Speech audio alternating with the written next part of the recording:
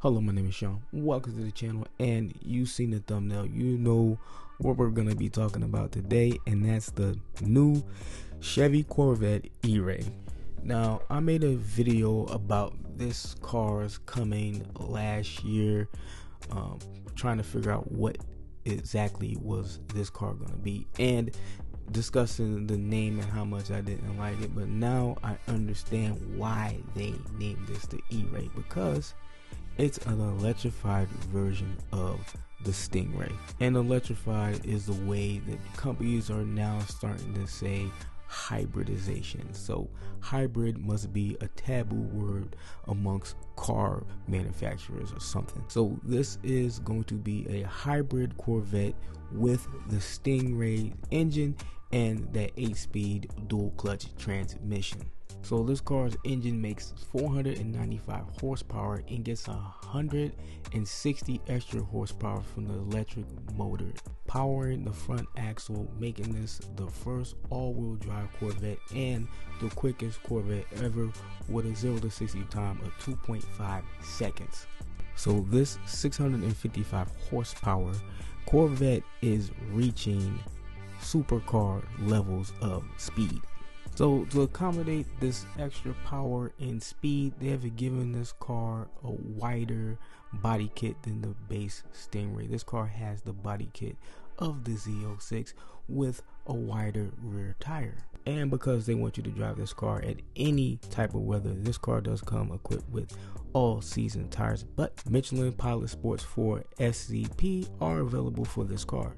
And if you're wondering, no, this is not a plug-and-play hybrid. This car builds its energy while driving. That's how they replenish the electric batteries for the motors. And because this car comes with an electric motor, it does have electric drive mode called stealth mode, which allows you to leave your neighborhood without waking up the neighbors, but it's only limited to a certain amount of speed and for a certain amount of time, and is only front-wheel drive. And if you were wondering, yes, you can use stealth mode to reverse out of your driveway. So there's really no worries there. Now that we got all that out the way, I want to get my opinion about this car. I actually like the fact that this car has the rear end and arches of the Z06. I think that the wider body will make this car a little more menacing on the road and will distinguish it from the actual Stingray. Now that they've taken those black blades and made them a body color is perfection to me, because I'm not really a fan of those black side blades on the Corvette. I think the Z06 blade design is better than the base Stingray, but I did want to see what it looked like with a body color or any other color than black. And it makes me wonder if they'll get rid of the body blade altogether for the ZR1. Another thing I find really interesting is the cost. This car's starting price is $102,000. That is $3,000 less than the Z06. So that makes you wonder, where does the Z06 actually fit in the Corvette lineup? Well, the Z06 is supposed to be the track focused version of the Corvette, while the E-Ray is looking like a drag strip killer on the weekend and a grocery getter on the weekdays.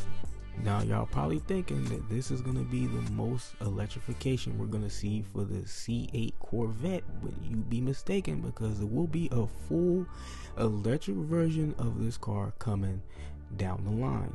When that car's coming, I don't have a clue. Will it replace the ZR1? I don't know. We'll have to wait and see. But until then, this is looking pretty excellent for a hybrid car.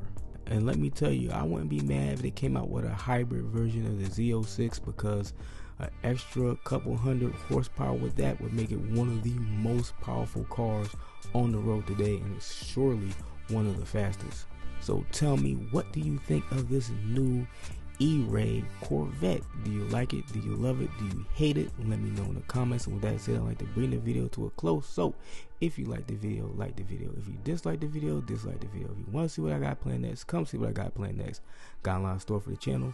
Really want you guys to be there with me. With that said, I'll catch you later.